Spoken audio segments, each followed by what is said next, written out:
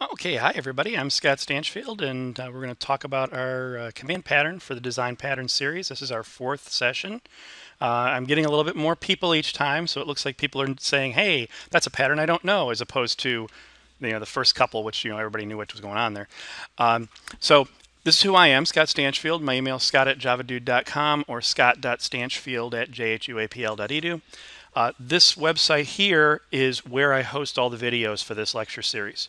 So every time I come and do one of these, I record it, throw the video up somewhere, I think Vimeo, and then put a link here. That link leads you to this page here, which will have all the videos listed. So far we've done one which is kind of an intro and talked about really naive GUIs and the mediator pattern. Then I talked about observer pattern and Java Beans, and then I talked about model view controller. I'm going to assume a little bit of knowledge of model view controller for this session, but not a whole lot.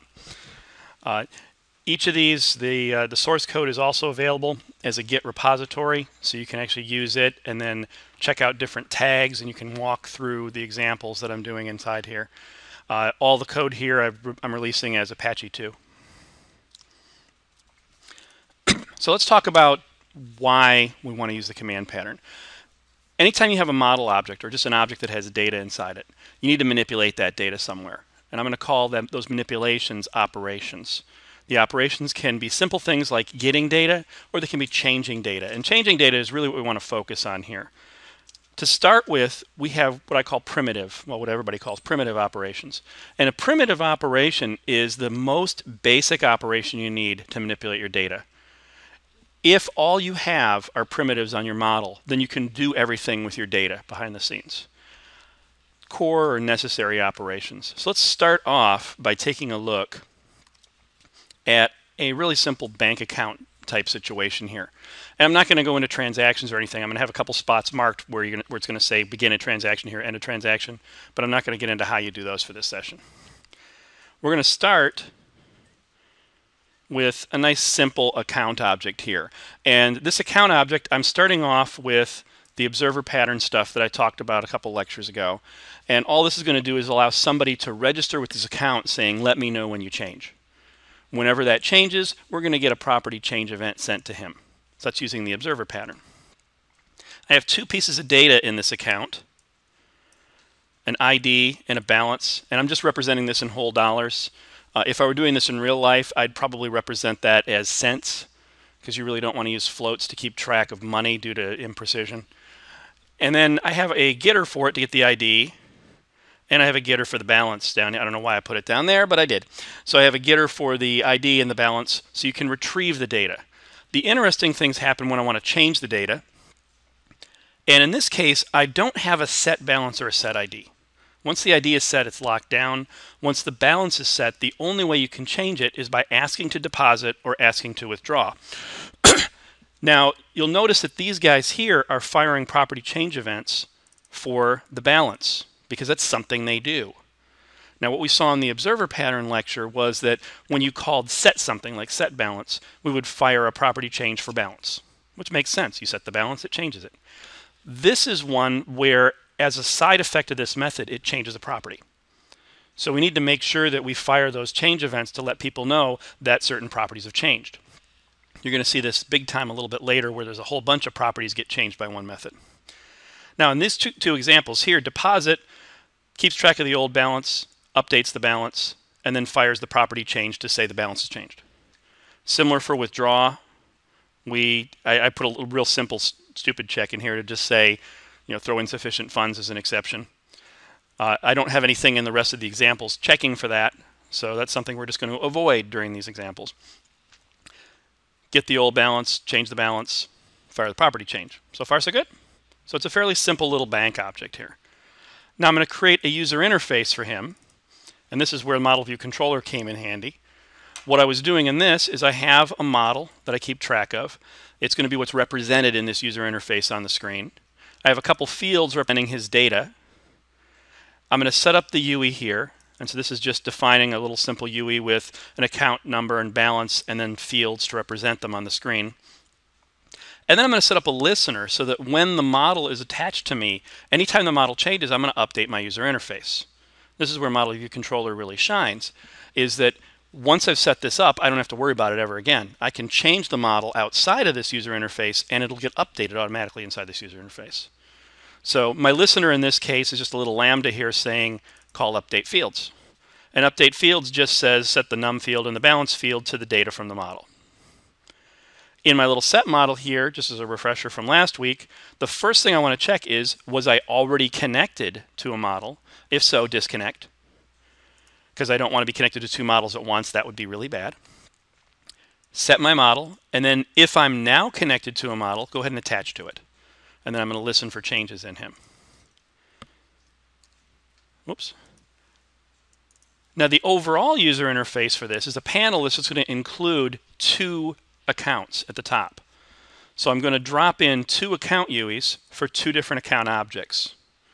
And then I'm going to put some buttons in there that let me deposit and withdraw $10 from either account. So really, really crude interface, but it's useful to get the point across what's going on here. I just set up this little My Button class so that I can pass in the label for the button and the action to perform on the button in one place. So I didn't have to do that. So that's all he's doing down there. And then finally, the sample just says create the UI and put it on the screen. So let's take a look at how this guy works. We'll see that we have our little, here's an account UI up here, here's another account UI over here for account 1, account 2.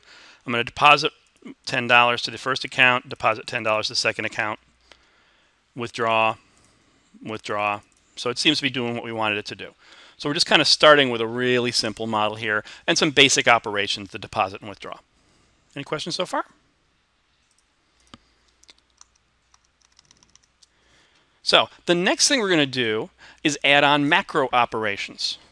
A macro operation combines or is a composition of multiple other operations. So it could use primitives, it could use other macros.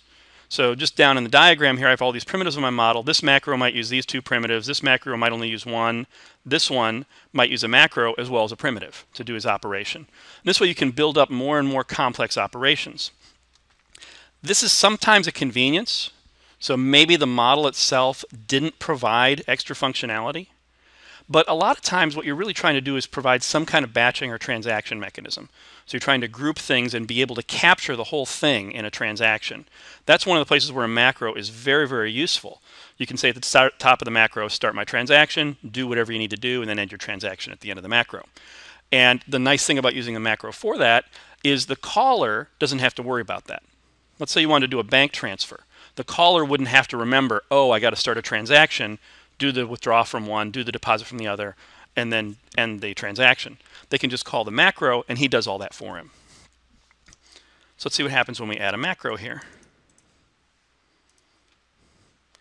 So here's my new transfer macro. Real simple little class here. All I'm doing is creating a doTransfer method, and it's external to my model object. So he gets passed in two accounts. He says withdraw from one, deposit in the other, and do transaction mess around it. Make sense? So fairly simple thing here. So what I did in my sample now in my bank UI is I added in two more buttons, transfer $10. And what I'm going to do is use a transfer macro I'm just holding on to here to actually call doTransfer to move the money. Simple little operation. If I run him again here, we'll see the two new buttons.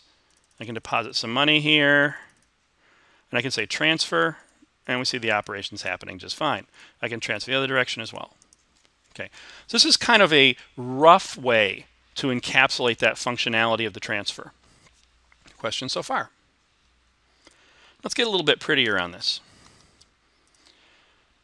What I'm going to do is use something called the command pattern. And it basically takes that macro functionality and puts a single API on top of it. The single API in this case has an execute command. So instead of having to have every macro have its own parameter set, we're going to just have an execute. When you create an instance of that command, you're going to pass in the data you need for it. Now, it doesn't sound a whole lot different until you start thinking about how you can use this thing. And the way I like to think about this the most is that the user can customize. You know how in Microsoft Office you can rearrange things on the ribbon and the toolbars? The user can just drag things here and there or delete things they don't want. That's what I'm talking about here. What you can do is let the user decide which commands I'm going to associate with which key presses, toolbar actions, mouse gestures, whatever, or even command line interface. To do that, the simplest thing we can do is to create something called an action. And an action allows you to, I should have had these guys appear later. The action allows you to create instances of the commands and then run them. So you have kind of a one-to-many relationship. One action gets attached to the UE, whether it's a key press or a toolbar or whatever. And when he's invoked, he creates an instance of a command and executes it. So you have multiple command objects, one action object. Make sense? Sometimes people get those confused. Yeah.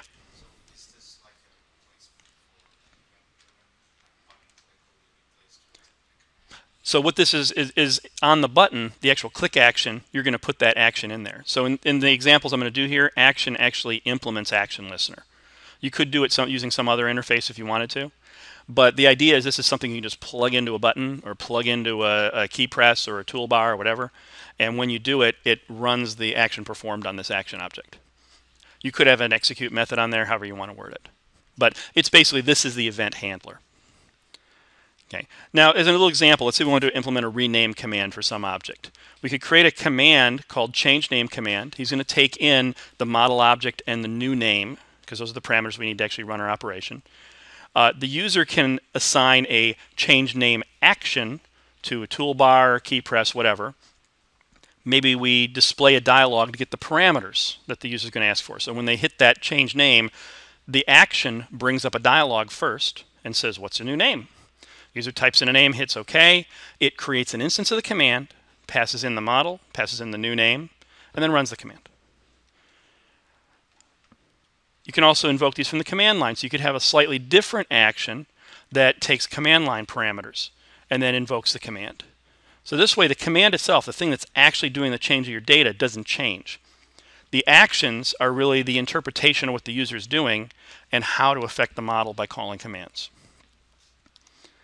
So let's take a look at one of these guys. And I'm not going to do the user customization part of it, but I'll talk you through that in a second here. So in this version of the interface here, you'll see that now I have deposit action, withdraw action, transfer action added to the buttons. So those are my listeners now. Think about this section here where I'm adding buttons. I could create a little interface that allows the user to dynamically do those adds and removes at runtime. That's one of the things that's nice about a little bit of abstraction there. The user can then end up rearranging the GUI at runtime. We could read a file that had this stuff saved from the last time the user did their job and then recreate all these buttons with the actions on them. So that's the setup there. Let's take a look at what an action might look like. So I'm going to start off with deposit action here. And I'm just using the AWT action listener interface. It comes with Java. They use that in AWT and Swing. And all he's got inside of him, hey, that's helpful, isn't it? Can I fix that real quick?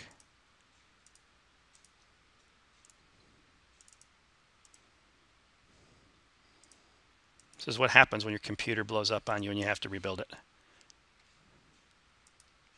Oh, come on. And JDK. Switch over to him. And now, hey, I said, and now, yeah, he doesn't want to do that for me, does he? Huh.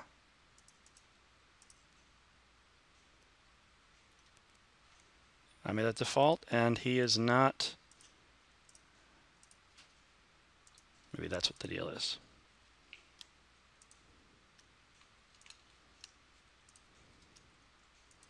Okay, well, that is not going on for me. Let's see if I can find it this way.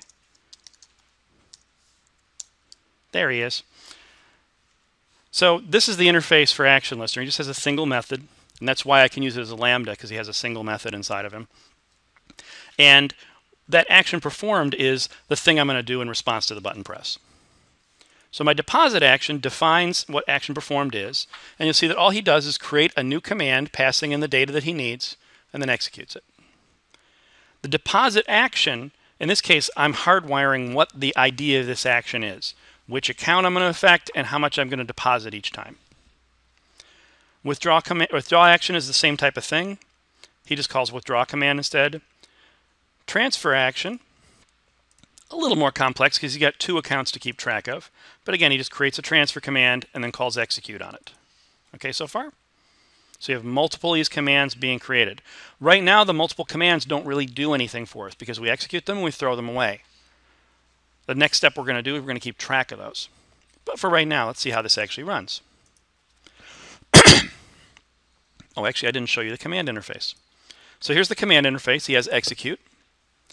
And now the deposit command has account.deposit instead of having that action hard-coded in my UI. So now it's been encapsulated in this command object. And similar for transfer command. I said my to and from. Here's that logic that I used to have over in the user interface. And let's go ahead and run this guy. It should do the same thing we did before. I can withdraw. I can transfer. I can transfer the other way. So everything's still working the same way. Okay. So we get a little bit of an extra value out of this in that we can customize our user interface. Now you're not always going to do that though. So there's another big benefit to the command pattern. And that is when we start talking about undo and redo. What we can do with the command pattern here is if we add on an undo and a redo method on our command interface. We have instructions for how to do the action, that's our execute, instructions for how to undo it, instructions for how to redo it. Most of the time redoing is just calling execute. You're just doing that again. But once in a while you get yourself in a state where you might do some expensive computation during an execute. And you don't want to redo that expensive computation every time. So you just hold the result and then redo uses that result again. So you just don't have to recompute it. Or maybe there's something that is temporal. So maybe it depends on when you execute it. You have to do something a little bit different. In that case, the redo might have different code than the execute. In order to do an undo, we need to keep track of previous state so we can go back. Now for a bank account, that's pretty simple, right? All you got to do is say, if I'm doing a deposit, my undo is what? This is withdraw, right? So it's like if I do a deposit, I can undo it using a withdraw, and vice versa. Transfer, similar type of thing. Instead of withdrawing from one account and transferring to the other, you swap them. Okay. Now the undo manager is the guy who keeps track of all this stuff for us. And he has two stacks inside of him, an undo stack and a redo stack. So that whenever we execute something, we're going to push it on the undo stack. If we hit undo, we can pop it off the undo stack, run its undo, and push it on the redo stack. And this way we just keep track of anything we want to undo and redo. Now, depending on how your app is and how much memory you have, you're probably going to want to limit the size of these stacks. So maybe say, okay, I'll keep at most 100 objects or 1,000 commands, depending on what you want to do. Sometimes you can collapse the commands. Like I wrote one recently where if I'm pushing a command on the stack that's the same as one that's already there, I can combine them together into one action. So for example, if you have a user interface where as you type, every letter you type is executing a command to change a value. If you're pushing those on the stack, you know, add an A, add a B, add a C, add a D, you can collapse those into add A, B, C, D at the end of it. And that can be real useful and very efficient. And it's actually pretty nice for the user. Think about what the user's doing. They type in A, B, C, D. If they hit undo, they probably are thinking undo everything I just typed. You know, all the changes I made to this particular field, as opposed to remove the D, remove the C, remove the B, remove the A. I've used some tools that do that, and it's really frustrating because you have to hit undo a billion times to do anything. So collapsing is kind of nice. So the undo manager, when you call execute, it's going to push on the undo stack. So here's an example. I just called execute, passing in command 1, and I push command 1 on the undo stack. Going to call execute, pushing command 2 on the undo stack. Now let's say I do one more command, and then I want to undo it. When I call undo on the undo manager, he pops that guy off and pushes them on the redo stack. So now I'm in a state where I can redo the last undone thing or undo one more time. Let's undo one more time. Boom. So now we have our redo stack has C3, C2. Our undo stack has C1. Note that the idea here is that my state of my system is that only C1 has ever been executed. So if I undo, C1 will go away. If I redo, C2 gets re-executed because he was the next thing that I was doing. So let's do a redo. Boom. We call redo on him, push him back on the undo stack. Now this is where it gets a little interesting. What happens if I execute something brand new that I've never seen before? Is there anything special that I have to do? Well, take a look at these stacks for a minute. I have never executed C3 yet. Let's say I execute C4. Now my sequence of events is C1, C2, C4. What would happen if I left that C3 on the redo stack and said redo? It's changing the order of things that I've done, right? And when I did C1, C2, C3, my assumption when I did C3 is that I had already done C1 and C2 and nothing else. Now for some commands that might not be a problem, but depending on what you're changing, let's say that these are insert characters at a certain position. That could cause us all sorts of grief, right? So if these are all saying insert a character at position 1, position 2, position 3, and let's say I pushed one more guy on here, if I redid this, it's going to insert at position 3 instead of position 4. It's going to be in bad shape. So what you do is anytime you execute something, you clear your redo stack. And the idea there is pretty simple. I've never been there before. I've basically decided I've gone back and I'm taking a different path of action. So I'm going to completely forget the path of action that I started to go on and throw that away. It's kind of similar if you're browsing. The undo stack and the redo stack are very similar to your back stack and your forward stack. So anytime you go back a page, it pushes it on the back stack. Anytime you go forward a page, it pushes it on the forward stack. So you can swap back and forth between those two guys going back and forth. So in this case, if I did an execute for C4, we clear that redo stack. And so now we have C1, C2, C4. Make sense? So let's come back over here.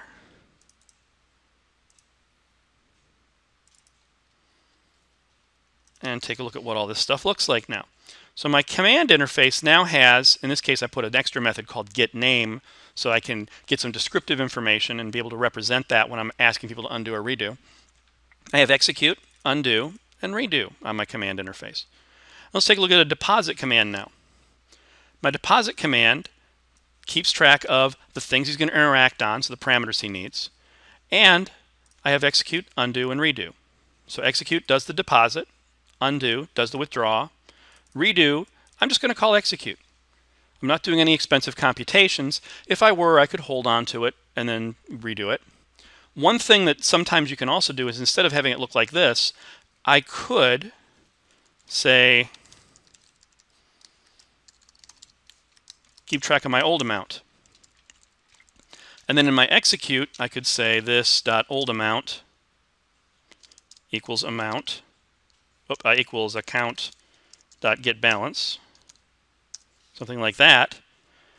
And then if my object allowed me to set the balance directly, which in this model it doesn't, but if it did, my undo could just say account.setBalance to the old balance, or the old amount, instead of doing the withdraw. This is one of those places where maybe account.getBalance took a lot of computation, so I don't want to keep executing it every time. In that case, my redo could now just do the deposit, right?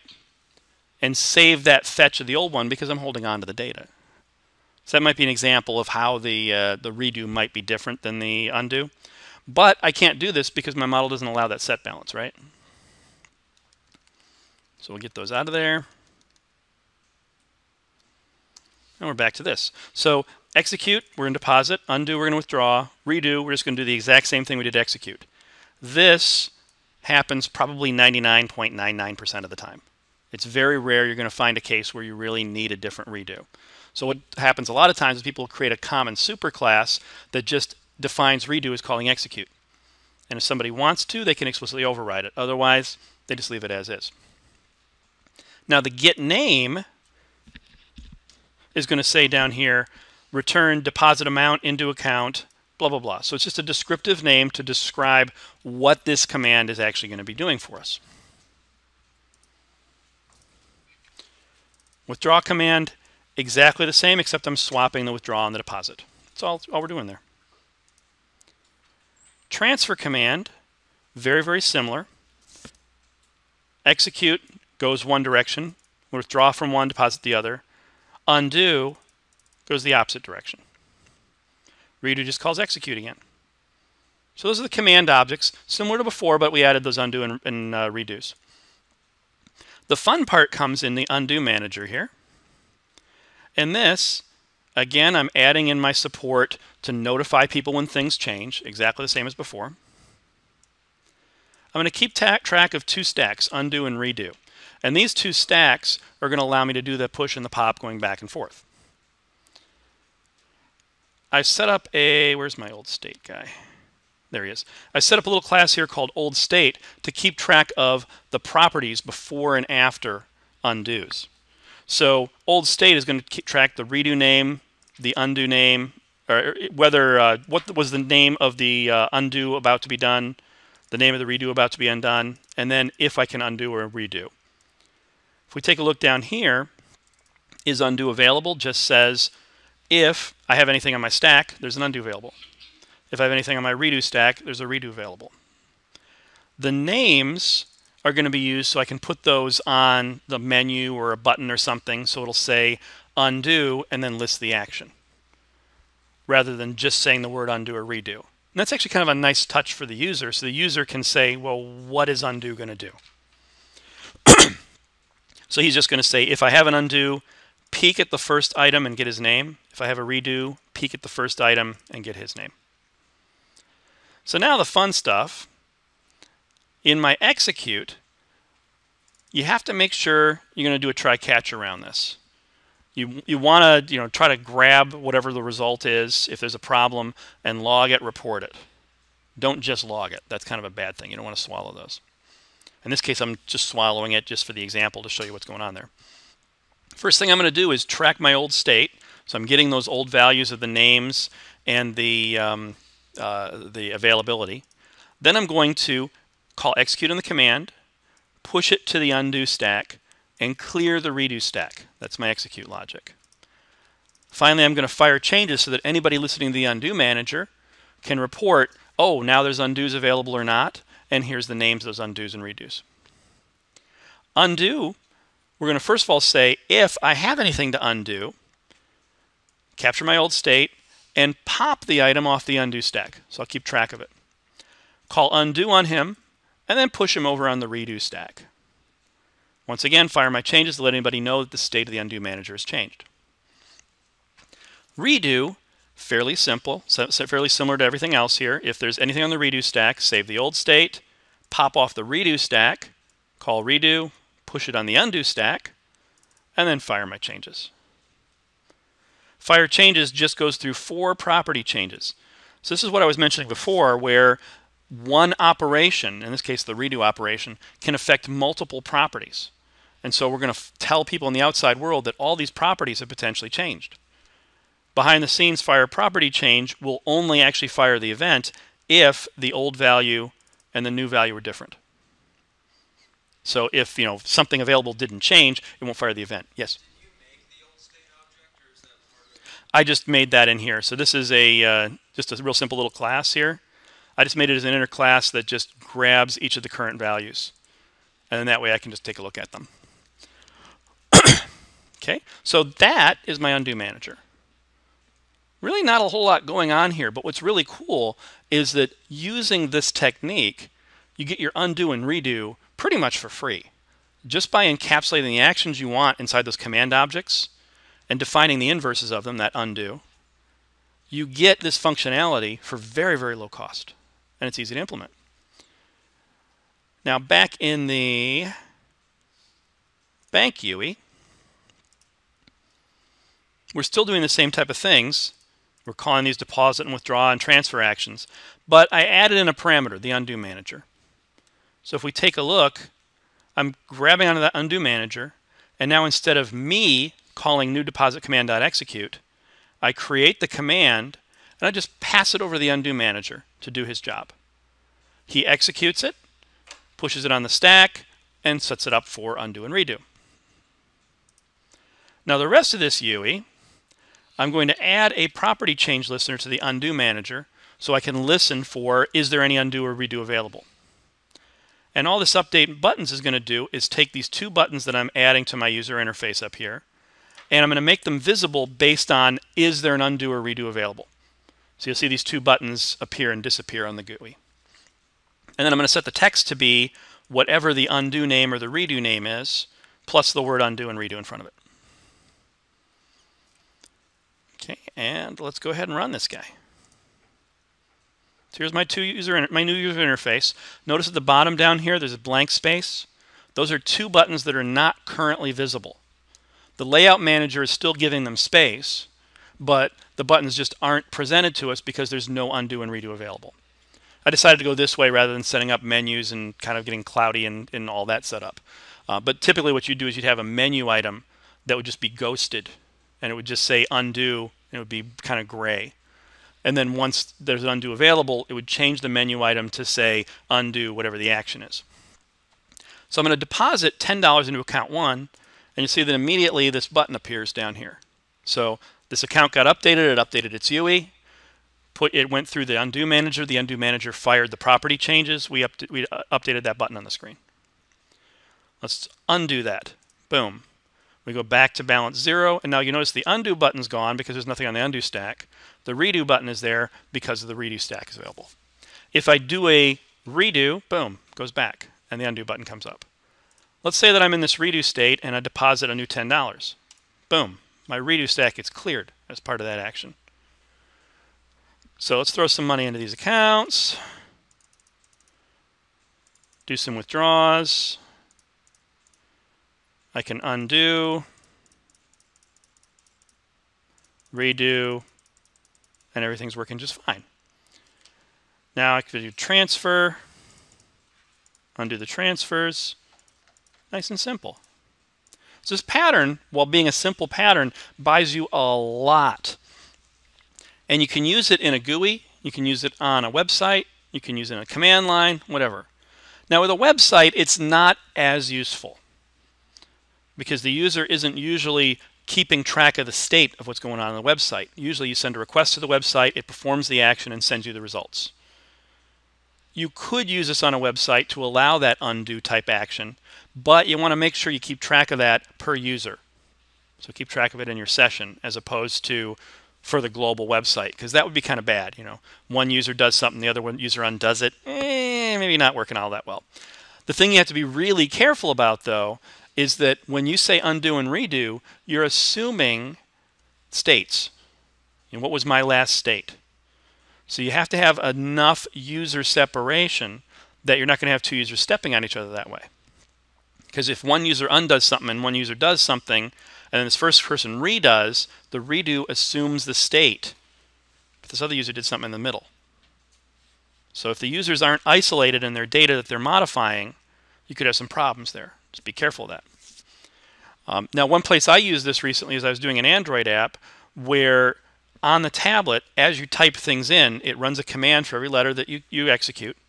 And the model object behind the scenes is actually updating the database for every character you type. That way, if the app gets crashed or anything, everything is saved at that point, rather than saving things in memory and then flushing the database once in a while. And I tried it on a whim, and the performance was just fine. I thought it was going to be horrible, but every get and set was translated into database access, and it worked. And I was like, wow. I'm going to eventually change it so it batches things, but hey, it worked out great, and stopped us from having some problems that we had before. So using the commands, I was able to collapse those change commands into one for the user field. The user gets those undo and redo buttons, which when I put out the new version of the app with the undo and redo, they loved it. Because they'd randomly enter data in the wrong field and be like, ah, crap, and then what do I do? And then, oh, you just hit undo, poof, nice and beautiful. And then that calls the corresponding sets, which changes the database again, and everything's peachy. Okay, so that is the command pattern, nice and simple. You get a lot of benefit out of it. Let's see, what was the other thing I wanted to say about this? No, I think that was pretty much it. I'm thinking in the back of my head there was something I'm missing to say here, but probably not. It's probably just usually because I follow this up with another pattern afterwards. Okay, any questions on that? Yes? When you said you were doing command compression where the one on top of the stack was essentially what you just did, Mm-hmm. combined it together as one action, do you think the decorator pattern had any functionality?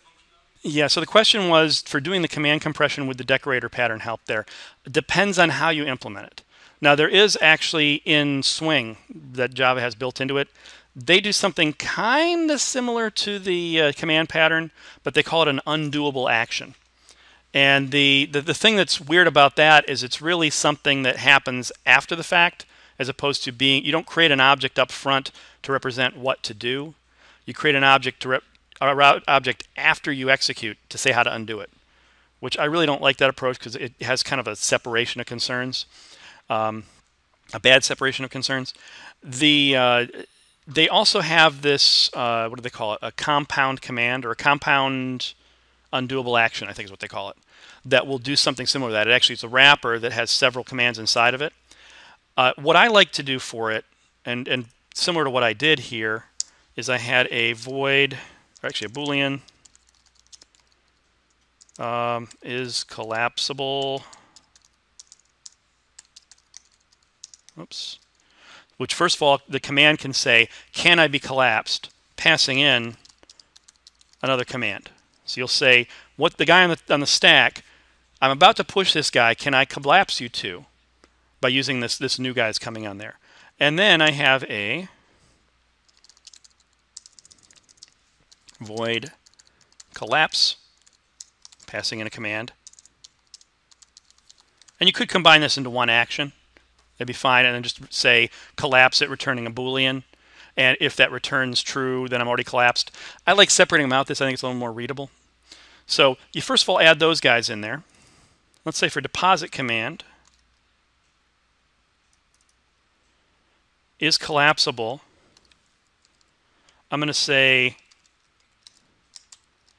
return command instance of, actually let's be a little more specific.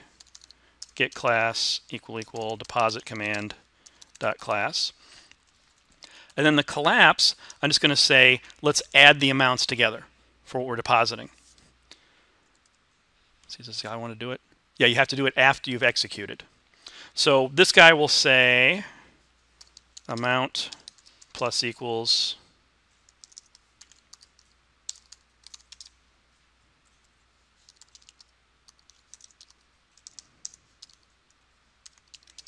something like that.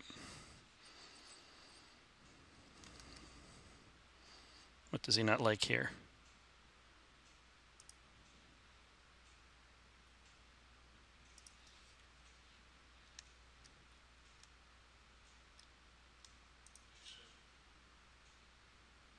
Void command. Oh, you know that. No, I did save it. Oh, I didn't save that. Thank you. There we go. That's better. So this would say I can collapse if the new guy being pushed on is a deposit command. And I can do something similar for my withdraw command.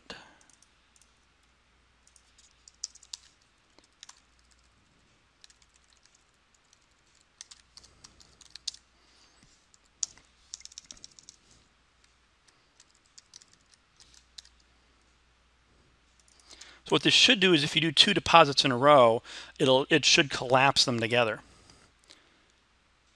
Transfer command, I'm going to say, let's not make him be collapsible. We could, but let's just, for sake of showing a difference here, just say false.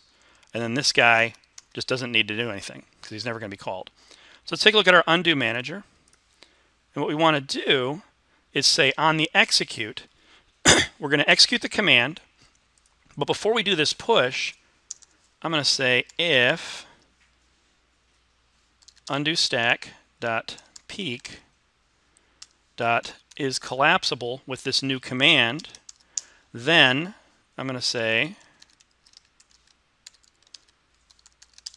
collapse it. Else something like that. And so what this should let me do is do a multiple deposits in a row and undo them all as one thing. Let's see if that actually worked. So I'm going to deposit 10, 20, 30, 40. Whoa, hello, crash!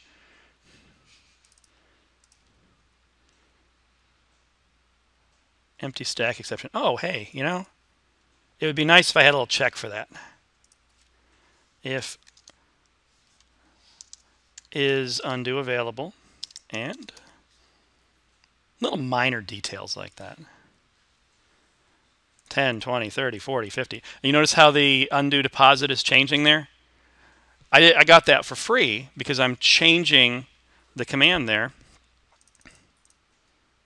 Okay, so now I can do undo deposit 90 and boom, or redo deposit 90. So this allows us to collapse those similar commands, which, depending on what you're trying to do in your user interface, can actually be very nice for the user. You can save them a lot of Control-Zs. They can just kind of collapse them all together. A lot of painting tools will do this. You know, if you do a bunch of new paint strokes with one certain tool, it might collapse them. That would drive my son nuts. He's an animator, and he likes to be able to, every single stroke individually, do undo.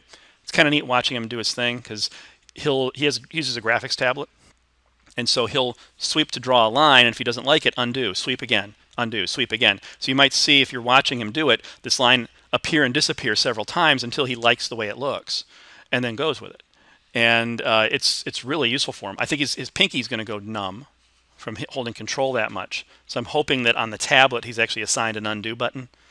I'll have to mention that to him. Say, do you have an undo button set up on your tablet because you're going to kill your pinky? But that actually, this collapsing can be very useful. It's especially good if you're tracking individual keystrokes, because you really don't want the user to have to undo every single keystroke. So that's an example of how you might collapse things. Now you could also create a composite command that keeps track of them. And the composite command, it'd be a little bit different here. Let's see. Because what you want, well, you could either explicitly put things into the composite command and execute several together. Let me just show you how that might look real quick. New.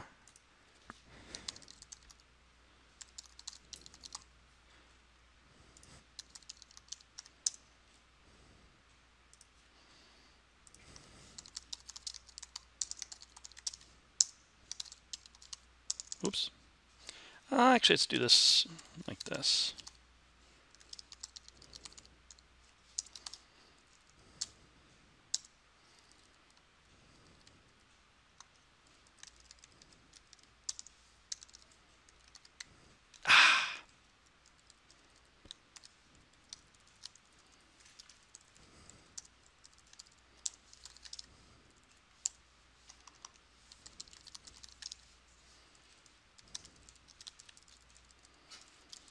Anything special I have to do for my undo here? Reverse order. Real key here.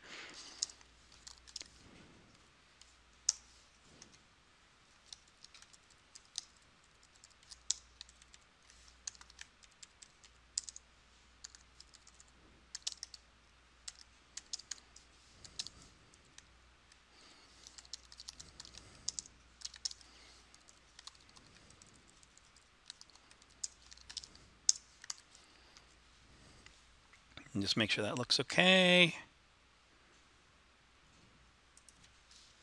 We'll say he's not collapsible.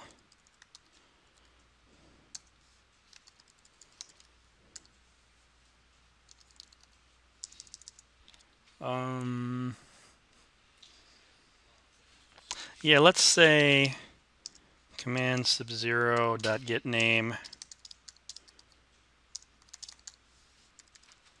You can probably come up with a better way to represent that, but I didn't want to like put brackets and have a list with comma separated because that's not going to mean anything to a user, right?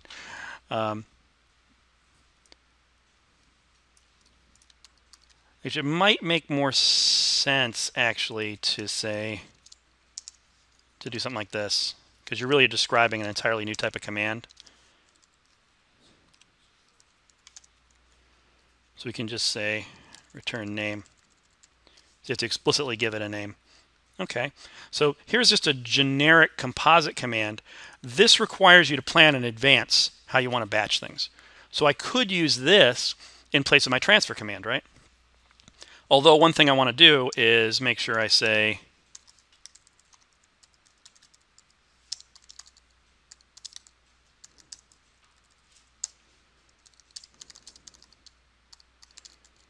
whatever transaction manager I'm using, make sure I start and end my transaction around this.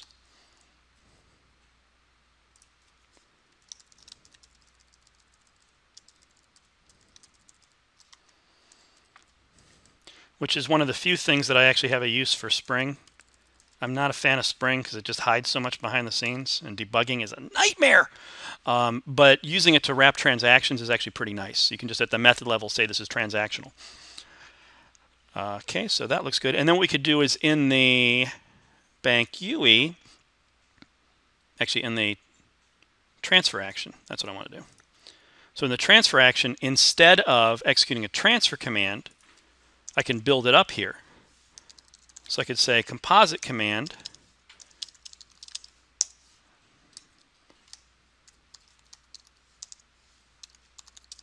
transfer amount from, I'm just going to abbreviate this a little bit here,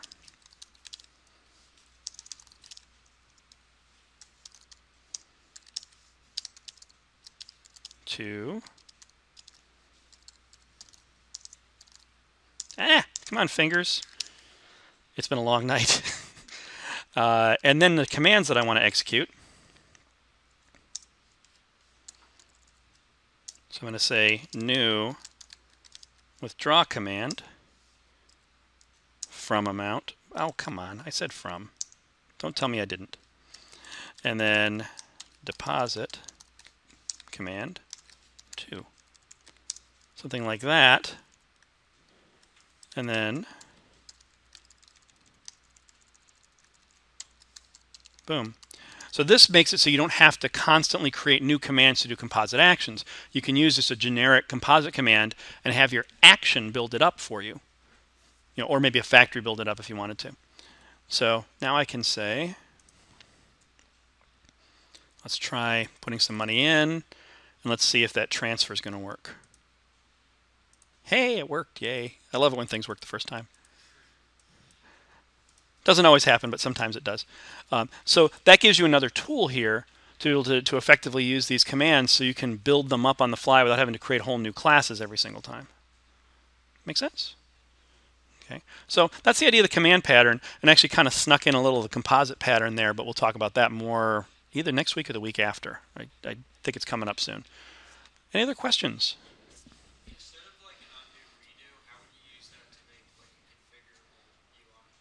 So instead of an undo redo, how would you use it to make a configurable UI? Well, let me get a, do I have a, I don't have a graphics tablet here. Basically what we do is we create a little user interface that the user has a little customize button. That would pop up a user interface. It might look like, well, let me just pull up Word. I think Word does a pretty good job of this. So over here we have this customize quick access toolbar. You can pick and choose things that you want to show up on the toolbar here. So you have the little undo and redo buttons. We can say more, oh, yeah, I'll fix you later. We can say more commands. This might be a pretty nice version of what your user interface customizer looks like. So what you do is you list the types of commands you have available. So you keep track of all the commands that you support. Each one of those, when the user drags it over to a toolbar or drags it onto the little quick access bar up here, when you do that, what you're doing behind the scenes is you're going to create an instance of an action that creates him and attach that action to a button on the toolbar or attach that action to a menu item or a key press if you have a key press customizer here. Actually, Eclipse has a pretty nice one too. So I just went to Window Preferences and then General Keys. They're doing something similar here where we have all these commands listed. You choose what command you want. You type in what type of key binding you want for it. And then it creates a key binding object behind the scenes that, when pressed, executes that action to create new instances of that command. So a lot of these have icons next to it. Would the command object have like a has icon? I wouldn't put it in a command object. I'd put it in the action. So what you do is in your action, let me actually, there's an action interface in Swing that's meant for this type of purpose. And the action interface in Swing has a few extra things inside of it. So he implements action, which just has the, well, it has all these methods in here. Let me go back to him for a minute. Action performed is the what to do. And then it has this get value and put value, which allows you to add attributes to it. And the attributes that they support are defined inside here. So name, short description, long description, small icon, at command key, accelerator key, mnemonic key, selected key. I don't know what that one is. Large icon. Each one of these guys here, this allows you to define a small icon and a large icon for it. And think of the action as being a little more on the user interface side and the command being on the model side. That's usually how I like to separate them out. The command shouldn't know about the user interface at all. All he cares about is, I got some data, I'm going to make some changes to a model. The action is responsible for, the user has done something, let me run a command. So this is more of an action side thing. So what Swing does is he actually lets you add in, oh, I want an icon. And then you can use this guy to display an action on a button.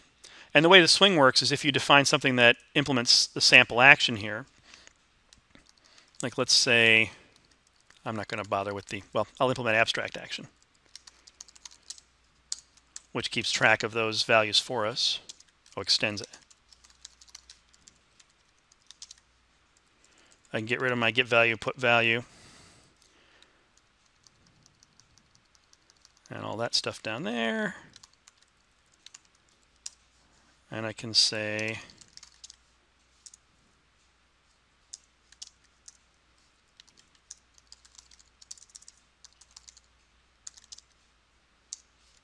oh, no, it's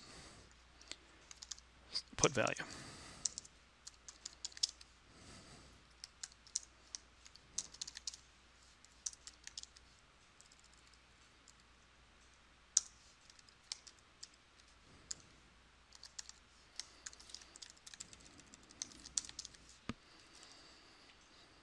I don't have any icons. It's been so long since I've done this in Swing, I can't remember how to set up the icons. I keep thinking how to do it in Android. Let's just put a short description on there. So what you do is you describe what you want, including icons and things like that. And in the GUI,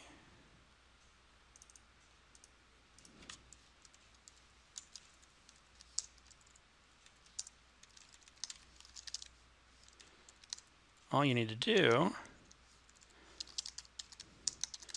is say throw a new button with a new instance of, what did I call it, sample action? Something like that. So when I run this, you'll see that the button comes up with the text foo on it. If you had defined an icon, the icon would show up on there as well. I apologize for not remembering how to do it in Swing. I used to do it, I don't know, 10, 15 years ago. God, Java's been out forever now, hasn't it? But I used to teach Java full-time, and that's something that we used to do, is set these actions up, and you could just throw it on a toolbar, you could throw it on a menu, and it automatically sucks the data out. So it gives you a little more separation. You don't have to worry so much about how do I set up a menu, how do I set up a button. You just define an action for what I want to do, and then throw it on the toolbar, throw it on a menu, throw it in a button, whatever you want to do with it, or attach it to a key press. So that gives you a lot of support for things like that. So defining it this way helps separate out, again, the what's on the user interface side and the how I want to actually define the modify the model behind the scenes. Okay, questions on that? Any other questions? Okay, thanks for coming. Next time, I can't remember what the one is next time, and I can't get on the network here to check. But take a look. How did you guys find out about this, by the way?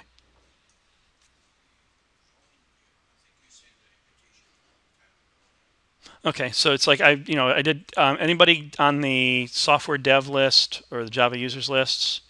So that's one place I do it. There's also the Java users group on Cooler. So if you're on there, I send notes there. And the App Central list, the App Central group on Cooler.